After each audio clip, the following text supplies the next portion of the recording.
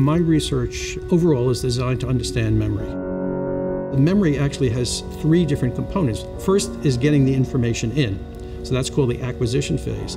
Then you have to store the information, that's the storage phase, and then you have to be able to retrieve it. Memory is all about the changes in the strength of the connections between neurons. There's a lot of communication going on between neurons. So we used to think of the brain as a computer, but a more modern view is it's a computer network, with each neuron being a computer. So any one neuron can receive connections from up to 10,000 other neurons, and in turn make connections to 10,000 other neurons. So when we remember something, it's because there's a change in the strength between one neuron and another neuron.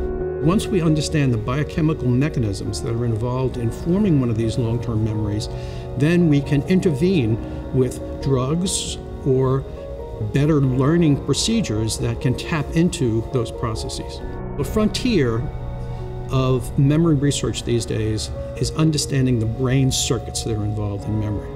And we need to recruit additional researchers here at UT that are interested in addressing that question. The more we know about those memory circuits, the better we'll be able to intervene and help people that have memory deficits and disorders that are associated with memory deficits. And of course, the big one that is on everyone's minds is Alzheimer's disease. We all have these instances where we think we're losing it and we can't remember something, and we think that we're losing our memory. Your memory is really what you are. It's not just your past, it's your present and your future. So without your memory, you're no one. And that's the scary thing with individuals that have Alzheimer's disease. They can be fairly healthy, but they're not themselves any longer. It's a horrible, horrible disease in that sense. It robs you of what you are, your very existence. There's about 5 million people in the United States are affected with Alzheimer's disease, and the number is growing. And the cost to society is in the hundreds of billions of dollars a year.